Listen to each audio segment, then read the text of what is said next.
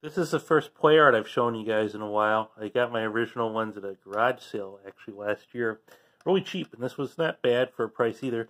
This is a Dustin 240Z, and the official one is a PLAYART Fast Wheels-Peelers model. And you can see here's the wheels, and they're kind of cool. I really like the front. I would have thought this was like a Jaguar or really fancy car. I think it's the one that eventually became Mazda. They just kind of rebranded.